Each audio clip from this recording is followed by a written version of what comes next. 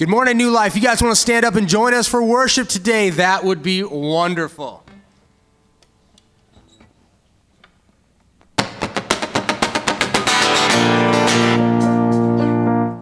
Start in the right key, though.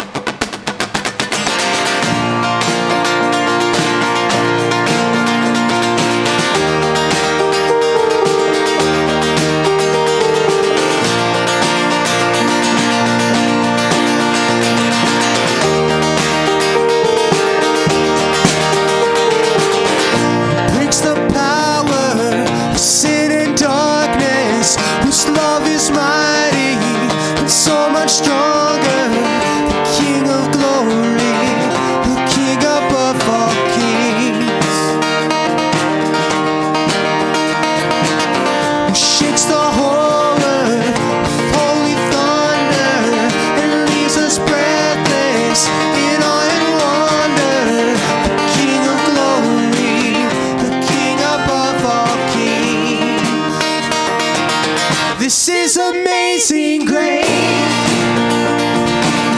This is unfailing love. That you would take my place. That you would bear my cross. You laid down your life, and I would be set free.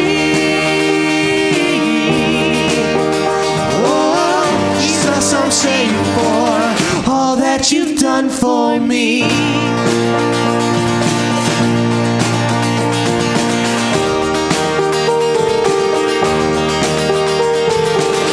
Who brings the chaos back into order and makes the orphans a son and daughter.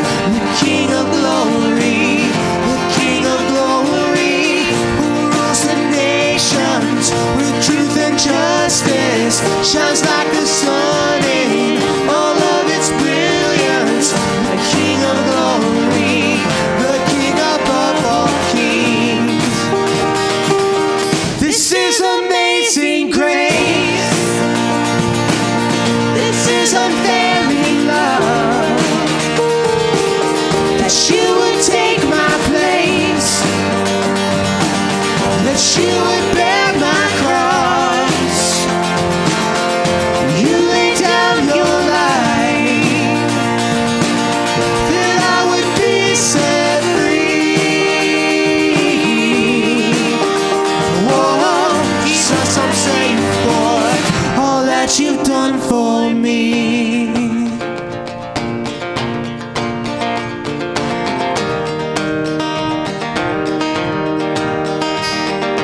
Worthy is the Lamb who was slain. Worthy is the King who conquered the grave. Worthy is the Lamb who was slain. Sing it. Worthy is the King who conquered the grave. Come on.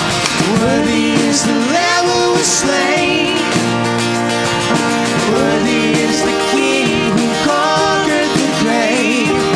Worthy is the Lamb who was slain. Worthy, worthy, worthy. This is amazing grace. This is unfailing love. That you would take my place. That you would bear my cross.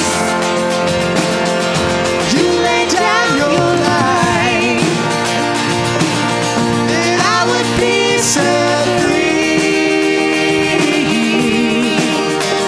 Oh, Jesus, I'm saved for all that you've done for me. What you've done for me. What you've done for me.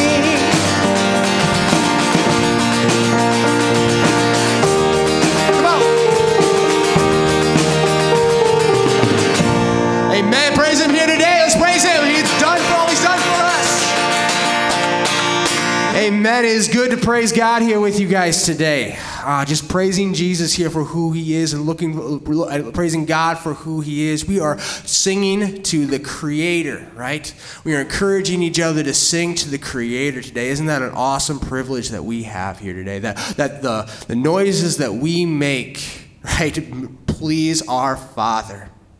What a beautiful thing that is. Let's just remember that as we praise him here today.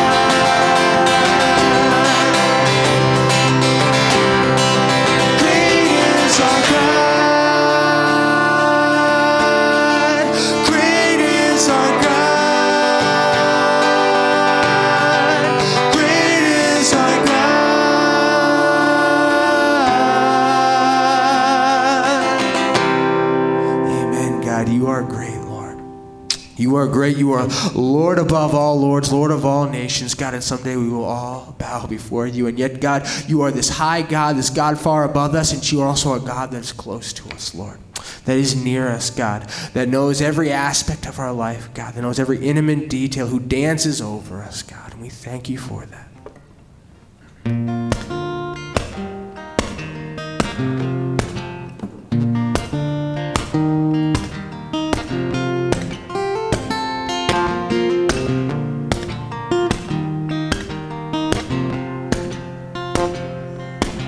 You dance over me while I am unaware. You sing all around, but I never hear the sound. Lord, I'm amazed by you. Lord, I'm amazed by you. Lord, I'm amazed by you. How you love me.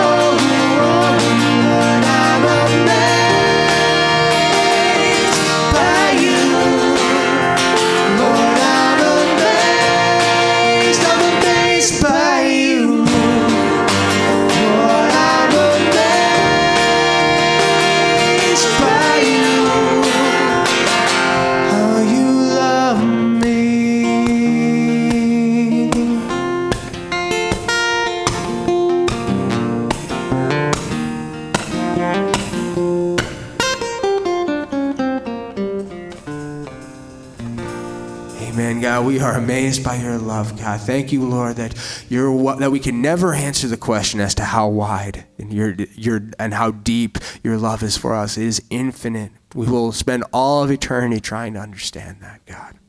And we'll never reach the end of it, God. You are infinite, God. We just praise you for that. We praise you, God, that you are infinitely great and infinitely intimate with us, Lord. Thank you, Lord, for that. Amen. Thank you guys for worshiping with us. You guys can go ahead and have a seat and greet somebody nearby.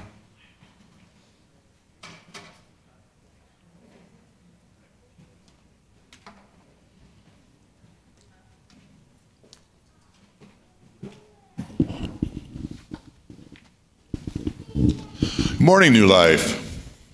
Thanks for joining us this morning, both here in the sanctuary and also virtually on the internet. We're glad to have you. This is the time when we do our communion meditation. When Angie and I bought our first house, it was a fixer-upper in Coralville. It needed, among other things, new carpeting in the living and in the dining areas. We didn't have the money to replace it right then, so we gave it a good cleaning, and we put up with it for a couple of years until we could afford new. Well, that carpet was like everything else in the world. It was replaceable.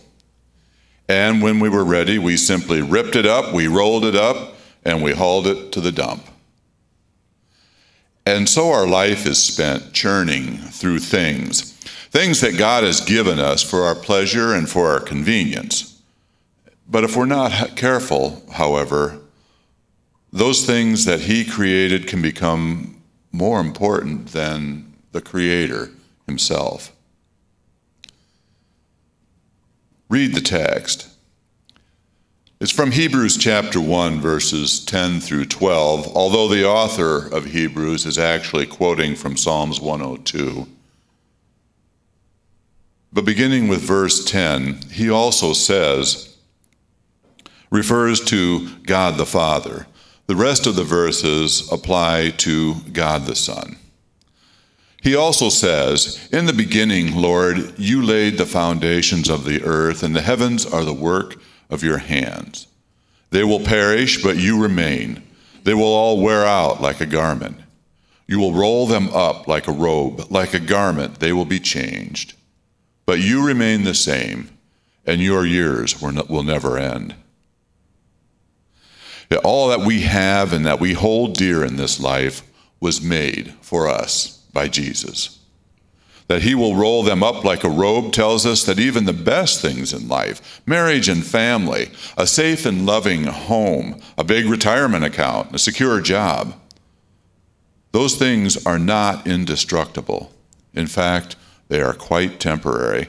Only Jesus Christ is permanent. Only what is done for Him will last for eternity.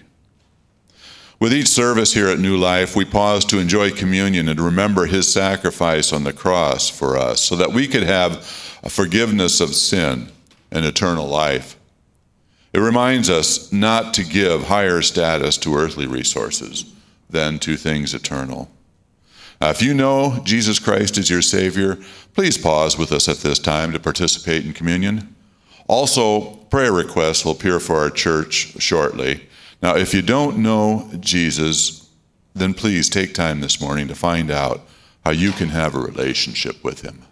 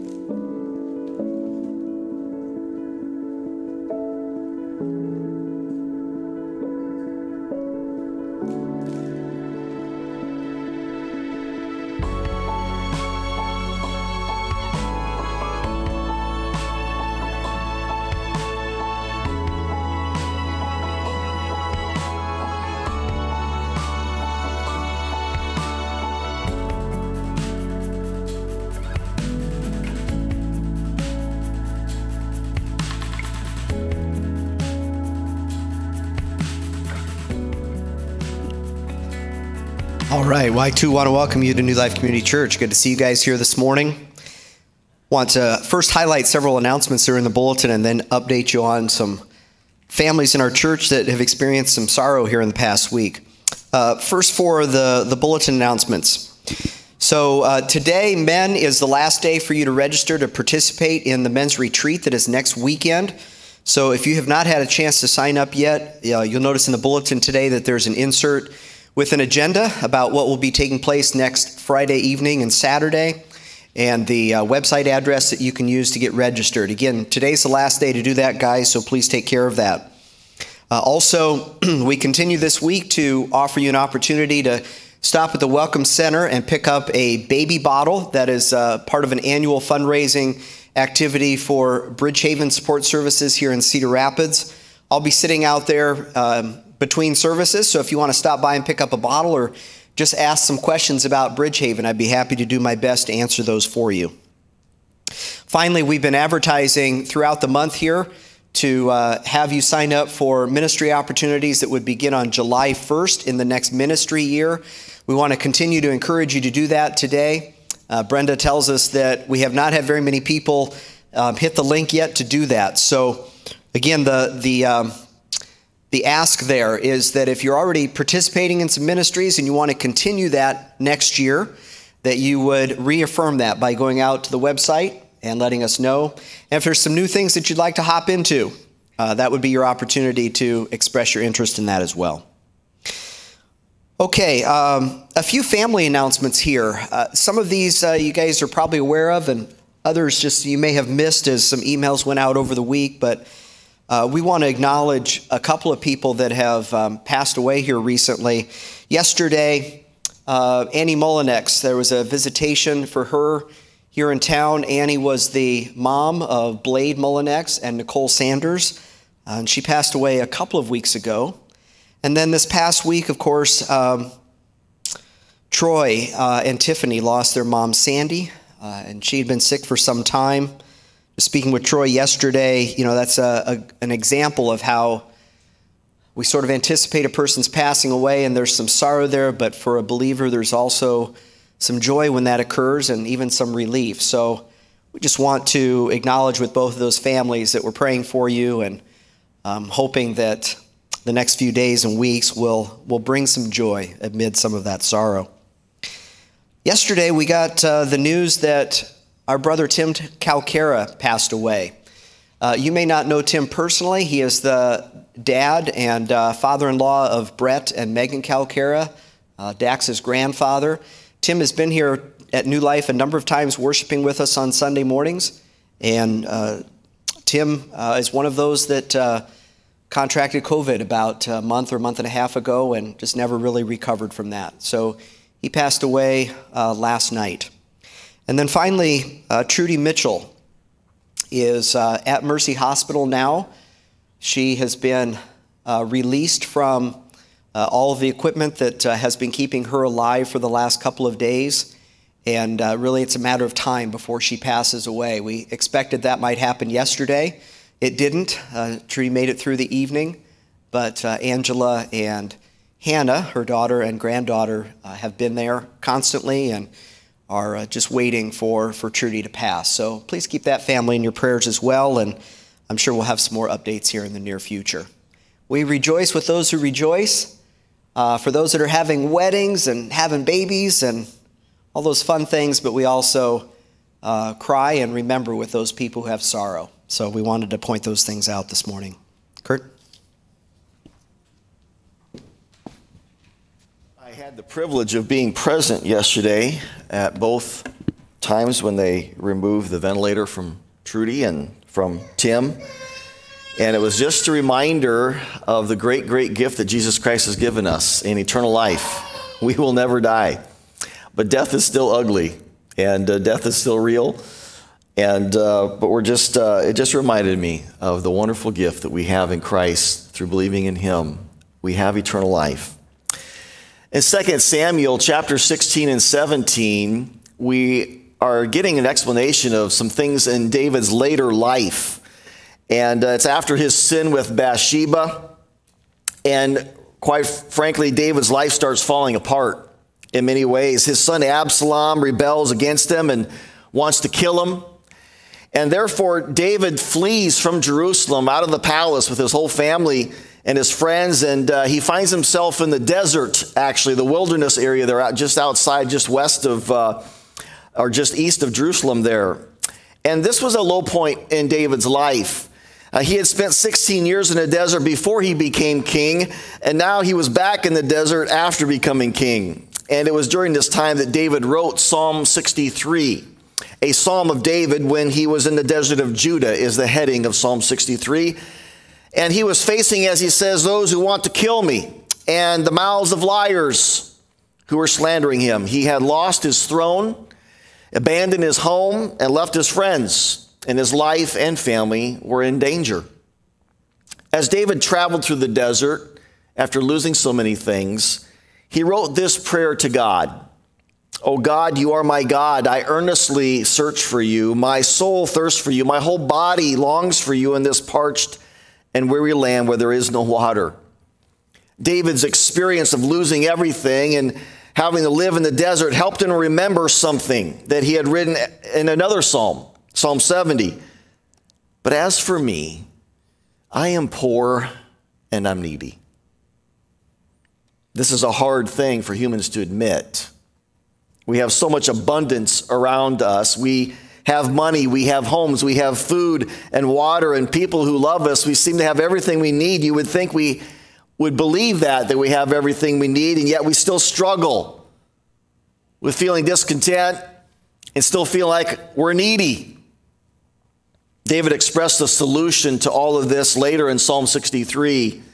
He said, "Your unfailing love, Lord, is better than life itself. How I praise you. I will praise you as long as I live, lifting up my hands to you in prayer.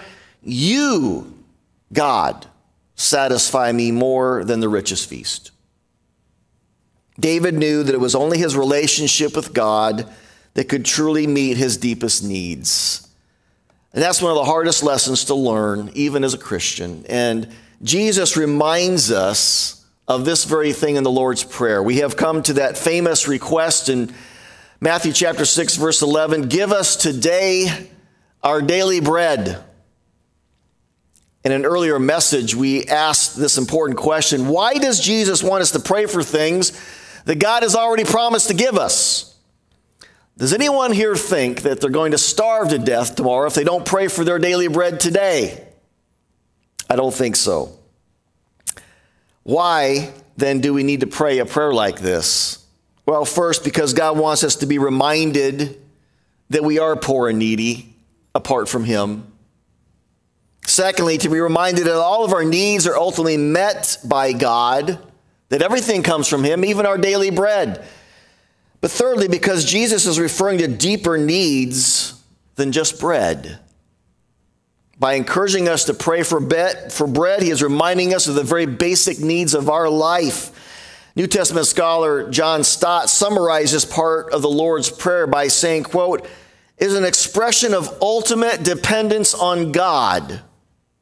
Jesus wanted His followers to be conscious of a day-to-day dependence.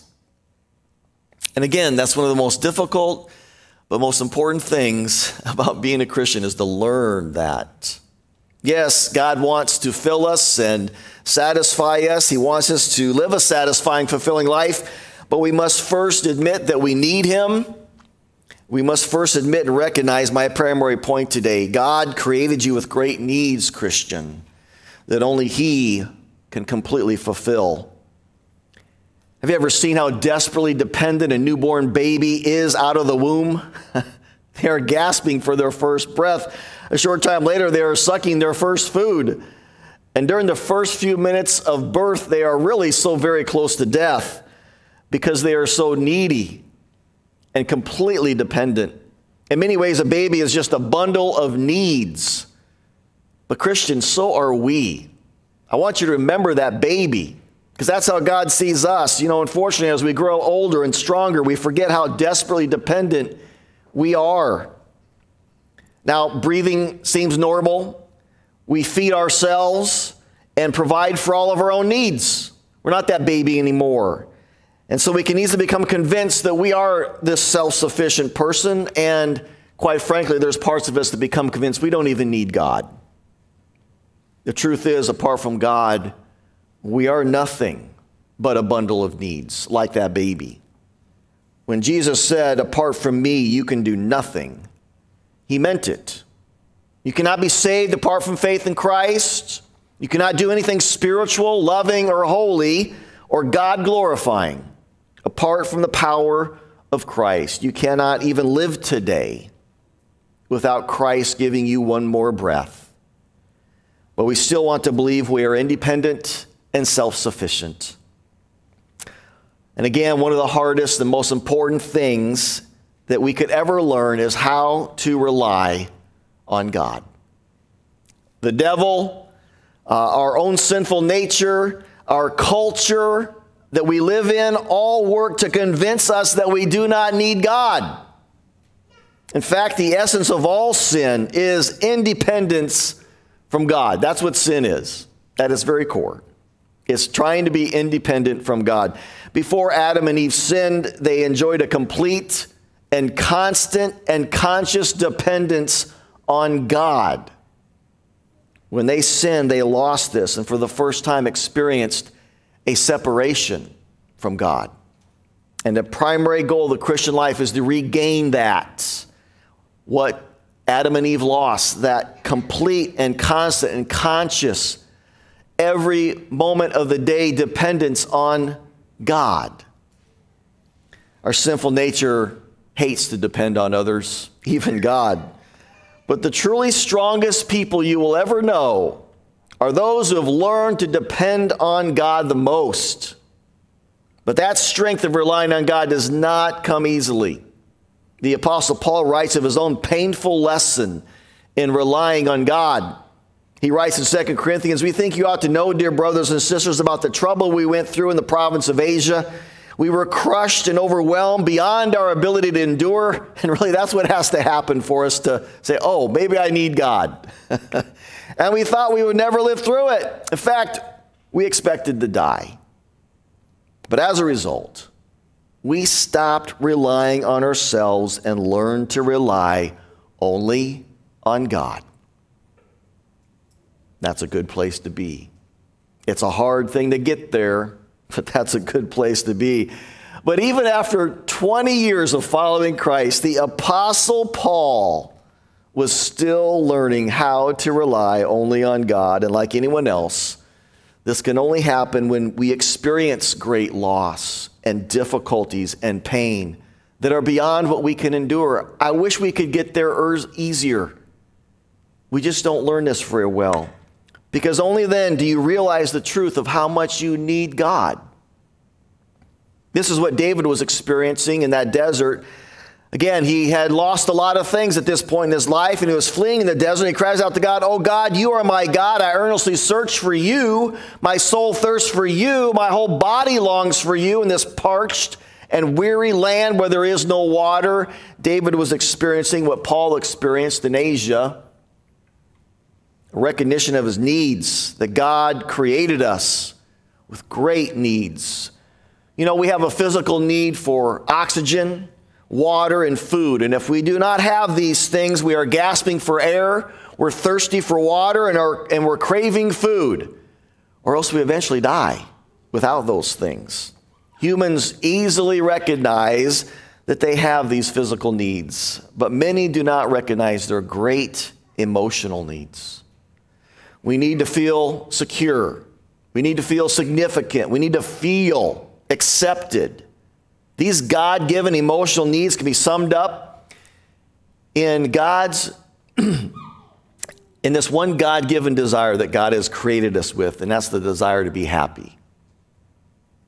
God created your heart. Listen, God created your heart with one ultimate driving desire. It's to be happy. Which is why everything you do, if you'll think about this, everything you do, every decision you make is ultimately motivated in some way to make you happy.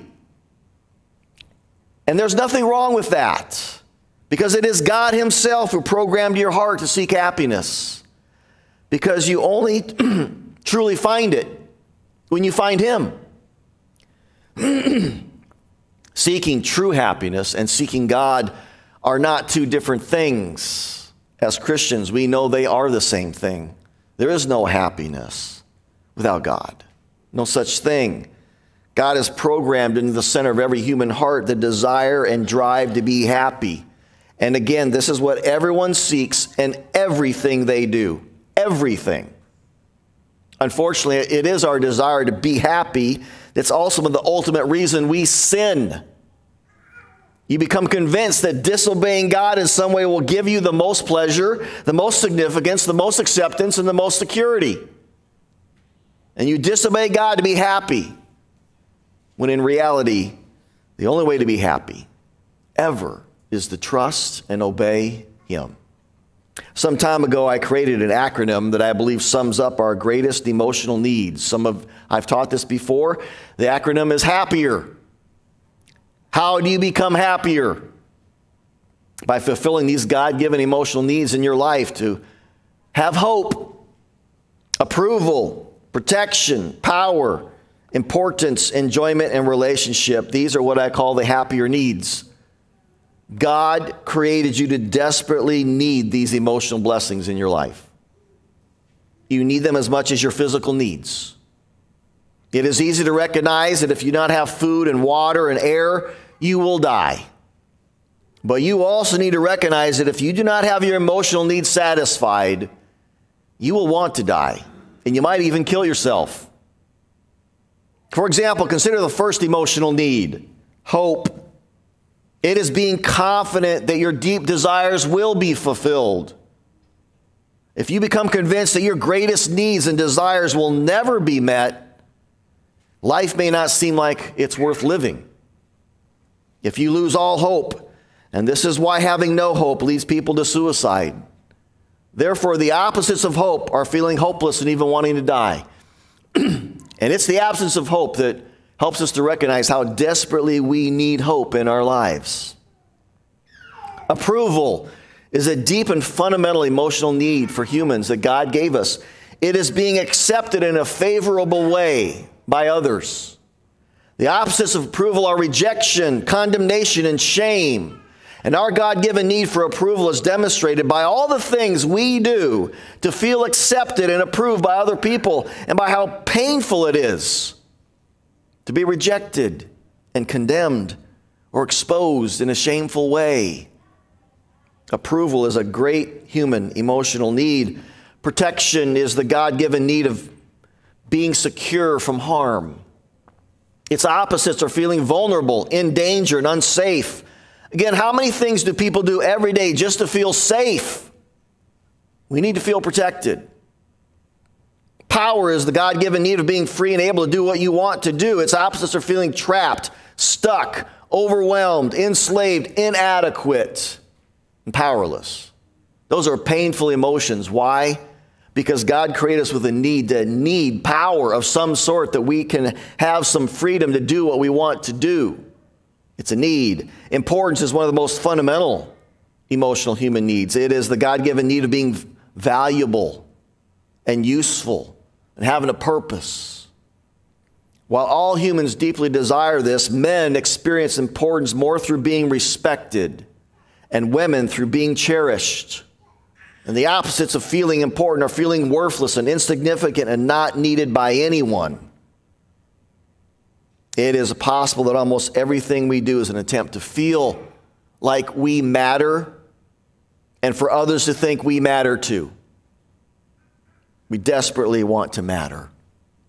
Enjoyment is the God-given need of experiencing pleasure. Some may think this is a sinful desire, but God created you with a need for enjoyment. And your need for it is again demonstrated by how many things you seek to experience pleasure, and how much you do to avoid the opposites of pain and boredom and depression. We hate all those things. But again, here's the difference.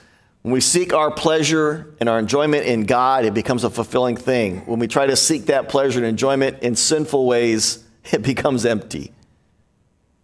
It really matters how we try to seek to fulfill these needs. But we need to recognize we have them. Relationship, finally, is the God-given need of being with another person. Its opposites are feeling alone and separated. And again, your need for it is evident by how much you crave relationships and how painful it is when we lose them.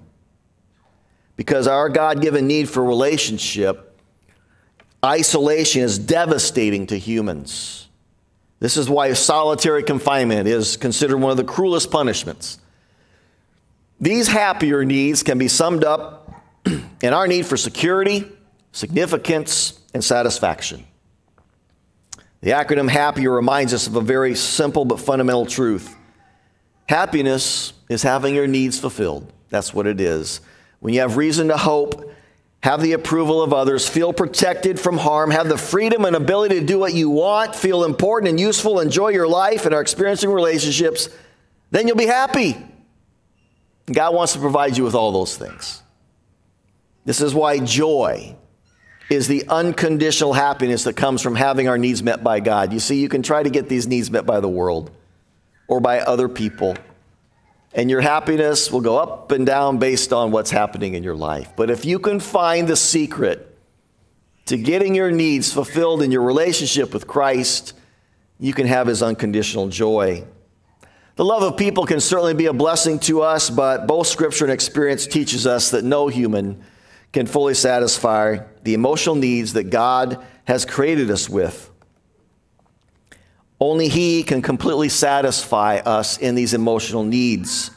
When you try to get your happier needs satisfied by possessions or people, you experience the disappointment and the pain that comes from idolatry, because that's what idolatry is trying to worship, trying to get our needs met by something or something other than God.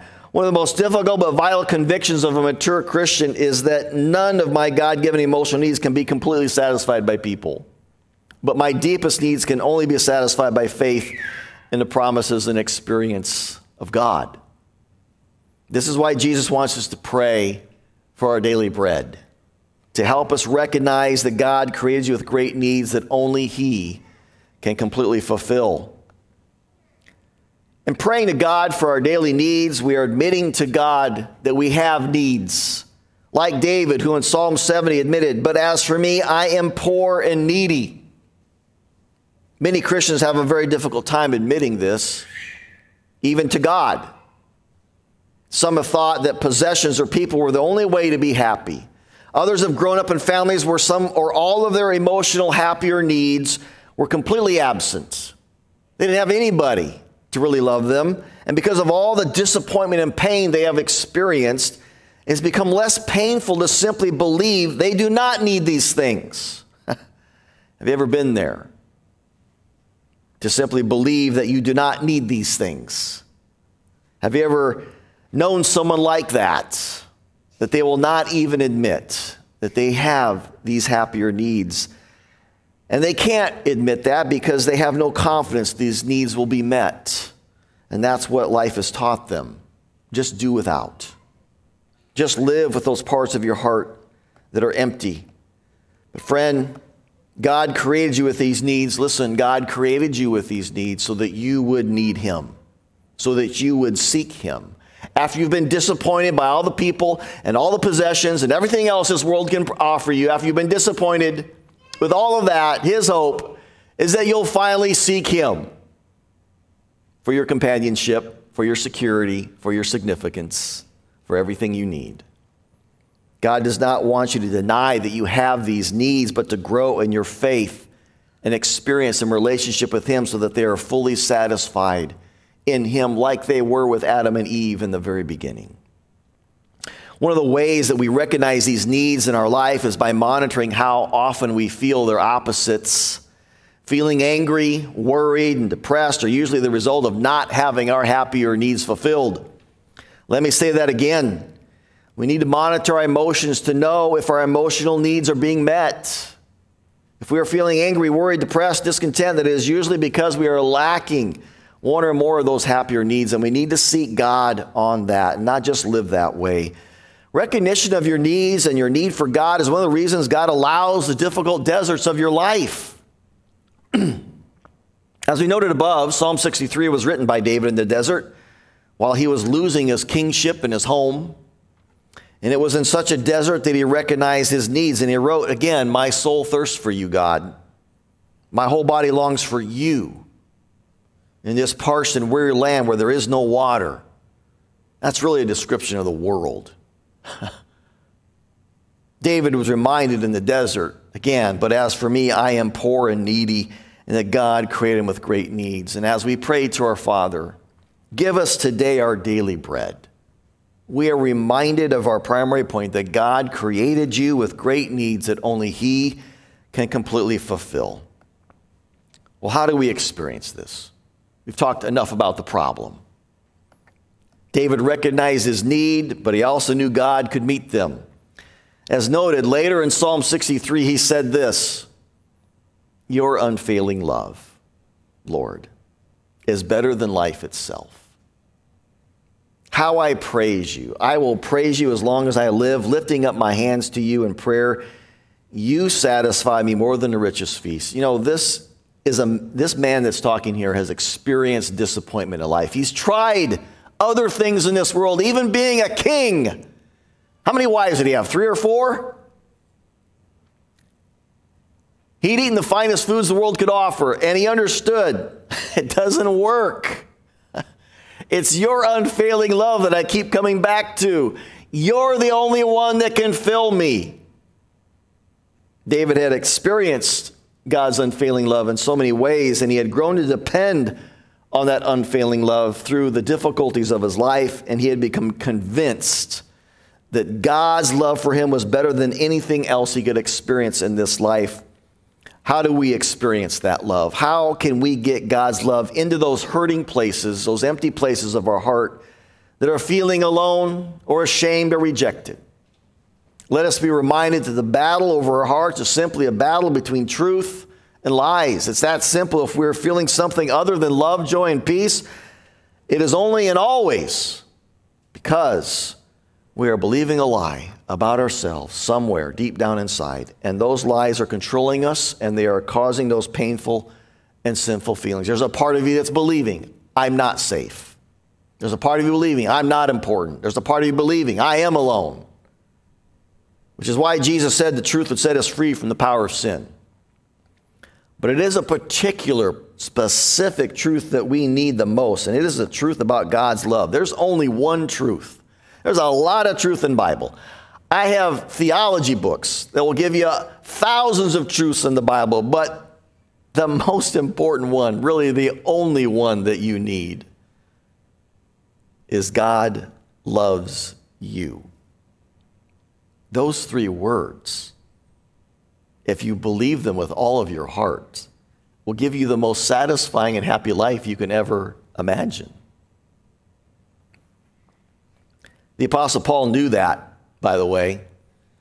Listen to this prayer that he prayed for the Ephesians. He cared about the Ephesians. He wanted them to be strong and vibrant Christians. So what did he pray for them? What did he think was the key to the Ephesians Christians experiencing a happy and fulfilled and fruitful Christian life? Listen to his prayer. I pray that you, being rooted and established in love, may have power together with all the Lord's people to grasp how wide and long and high and deep is the love of Christ. Not theology, not eschatology, not ecclesiology, not pneumatology, not all those theologies. One thing you've got to grasp is the love of Christ. And to know this love that surpasses knowledge. What does he mean by that? It's not just something in your head, it's in your heart. You've experienced it. That's what he's talking about. You haven't just read about it in the Bible. You haven't just read about it in a book. You have experienced God's love. That you may be filled. Listen to the result. That you may be filled to the measure of all the fullness of God by this one thing. Grasping Christ's love for you. That's what fills us up. Our deepest needs will be fulfilled. Our deepest emotional needs will be fulfilled by that. The New Living Translation puts it this way. Then you will be made complete with all the fullness of life and power that comes from God. Do you see how powerful it is to grasp God's love for you? How do we do this? Well, David mentions a couple of things. He said, your unfailing love is better than life itself. How I praise you. I will praise you as long as I live, lifting up my hands to you in prayer. You satisfy me more than the richest feast. David practiced two things, praise and prayer. That's what helped him experience God's love, even when he felt like his life was being lived in the desert. What does prayer do? Well, it makes us ready to receive God's love. Some of you here today perhaps have never tasted God's love for you. God is not personal to you. At best, he seems like this distant, far-off person who doesn't really care. And if he did notice you, that would just kind of make you afraid because he might judge you. Maybe that's where you're at with God. Friend, this is why Jesus Christ came to die on a cross, to give you a way to make God your friend, to have a way for God to forgive you of all of your sin. The Bible put it this way, we are made right with God by placing our faith in Jesus Christ. It's that simple. We all need to stop trusting ourselves, to come to a point where we realize that our own goodness is not going to be good enough, that we needed Christ to die for our sins, to pay for them. So how does a relationship with God begin? With a prayer. A prayer admitting your need. Can you sincerely tell God, God, I need you? That's when he starts listening. That may be the very first prayer he ever listens to from your lips. God, I need you. If you can pray that, then you can begin a relationship with God. But that prayer is also how we as Christians restart and rekindle our relationship with God. The reason God starts feeling distant for even a Christian is that we become independent. We start relying on things or people other than him for our happiness. And then we lose touch with him. How do we get back to him? The same prayer. Father, I need you. I was in this sanctuary just this week, and I recognized I was feeling something I shouldn't be feeling. And I came into the sanctuary and I said, Father, I need you. And that restarted something between me and him. And I was able to process that and that part of my heart got reconnected with him. Father, to say, Father, I am asking for my daily bread. Father, I recognize you as the ultimate source of everything I need. I am not looking to accomplishments or people to make me feel important or secure or happy. You sent your son to die for me. How could I be any more important than that? And as we start praying prayers like that, it rekindles our closeness to God. Honest prayer. The kind of prayers that David prayed in Psalms. Those kinds of prayers that we are being honest with God about how we feel. We're expressing anger and fear and all of that stuff, and we're giving it to him. Those kinds of prayers get the spiritual juices flowing. And if you can't do that, if you don't have that kind of relationship with God, you're stuck, my friend. You got to be able to learn how to yell at God. Listen, Paul thought that his prayers for the Ephesians could actually work to help them grasp God's love for them. And I pray this regularly for our church and the people in our church. And you've noticed on the prayer slide for a place to grow that there's a prayer request on there every month that God would help us to grasp his love for us, because it's such a critical key to the Christian life. And Paul believed praying for this would help. So let us be praying it for one another, and let us be praying it for our friends and our spouses and our children. The prayer that Paul prayed, that they would grasp God's love for them, because that's the most important thing in their life. And pray it for yourself, that God would help you to experience his love in your life so that you can grasp more of his love for you, because that's the most desperate thing that you need. Finally, David practiced praise to experience God's love for him. He said, your unfailing love is better than life itself. How I praise you. I will praise you as long as I live, lifting up my hands to you in prayer. You satisfy me more than the richest feast. How did David's praise for God help him experience God's love? Well, David regularly thanked God for all the ways that God had already demonstrated his love for David. When we are in the desert, when we are experiencing hard things, when we are not experiencing, we don't feel like we're experiencing God's love, we do something really dumb. In those very places where we need God's love, we forget about God's love. We can read about God's love in the Bible, and if you do not have a relationship with God yet, that is all you have, what he says in the Bible. You may not have experiences with him. The testimony of the Bible about what God has done to reveal his love for you is where you got to start, and that is where we all have to start. We have to start with the cross that's revealed in Scripture. But as Christians, we have many other demonstrations of God's love in our life. If you will look for them, if you will recognize them, now we can never do better than remembering the cross. We never get beyond that. The Bible says God showed his great love for us by sending Christ to die for us while we were still sinners. We never graduate from that. That's the foundation. What God has done to prove his love for us. He sent his own son to suffer the penalty for our sins. It doesn't matter what else is happening in your life. It doesn't matter what else you want from God. It doesn't even begin to compare with what he's already done. If you will take the time to remember and praise him for that. And as we praise him for this, we're reminded of its truth.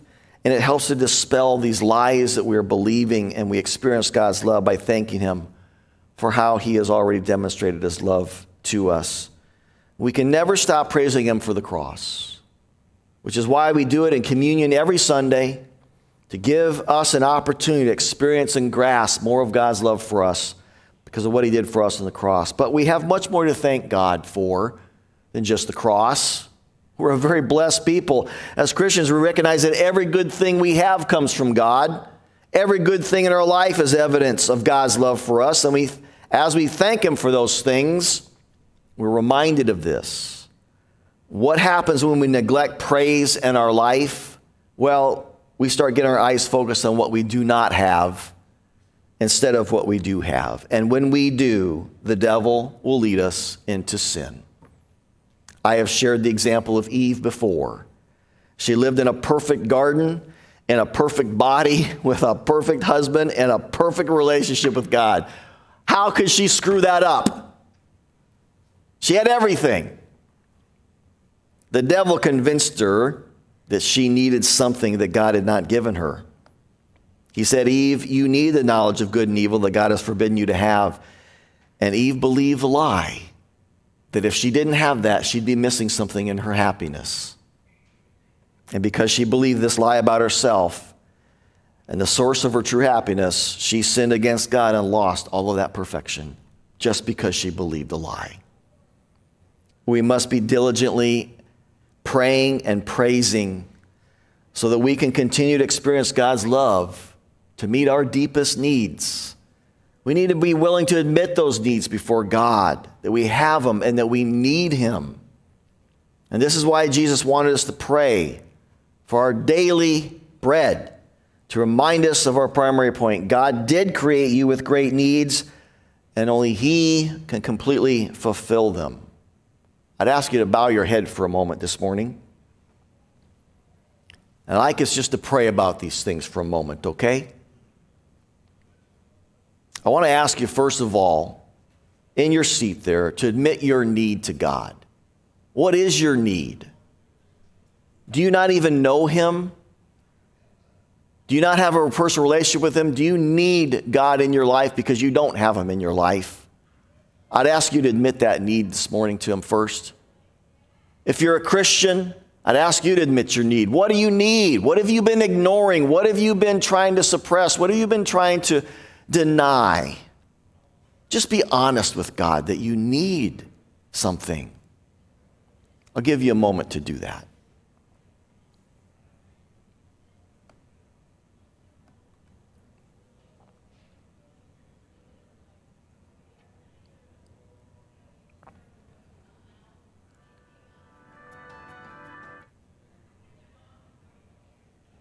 And I would ask you just to do one thing more.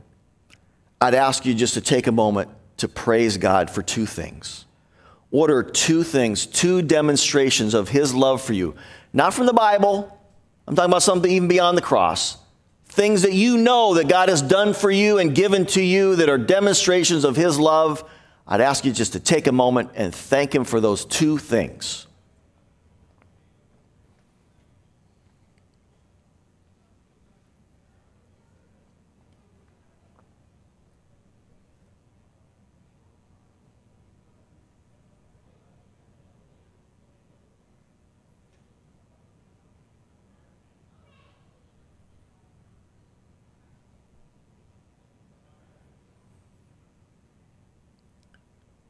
Lord Jesus, we do come before you admitting, oh my goodness, we are poor and needy. We're like that baby that's born and without you would die. We're so close to death. We forget. We forget how desperately we need you, and we just want to be reminded we need you, God, our Creator, our friend. And we just pray the prayer, the Ephesians 3 prayers, I call it. God, would you help us to grasp the full dimensions of your love for us? Would you help every part, nook, and cranny of our heart to be convinced of God's great love for us?